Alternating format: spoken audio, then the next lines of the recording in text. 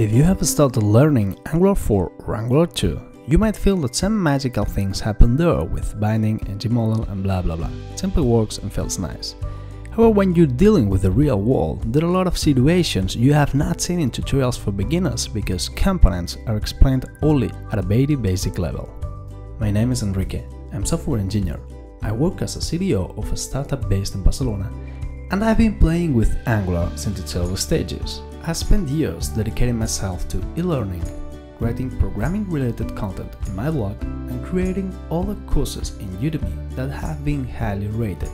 In fact, this course is the English version of my 5-star rated course about components I originally created in Spanish. I've created this course because I think that a deep understanding about Angular components is essential for any professional in Angular, and I am so happy to share with you all this content.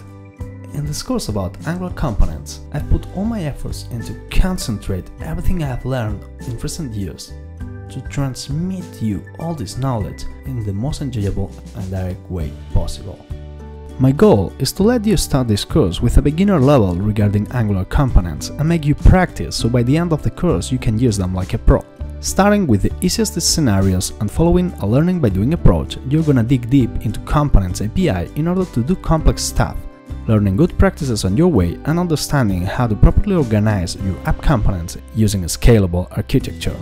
The requirements you need to start this course are the following: some basic notions about Angular you can learn by doing a couple tutorials, and of course some basic knowledge about ECMAScript 6, TypeScript, HTML and CSS that you should have also learned if you have played a little bit with Angular.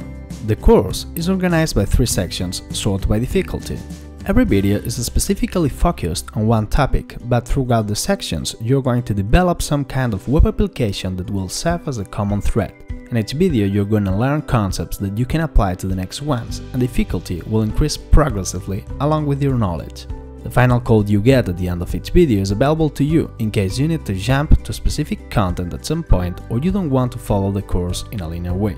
At the end of the course, you will be able to build by yourself components with the same quality of those from frameworks like Ionic or Angular Material. If you want to grow as a professional in Angular, this is the opportunity. So join the course and I will be glad to welcome you to Angular components like a pro.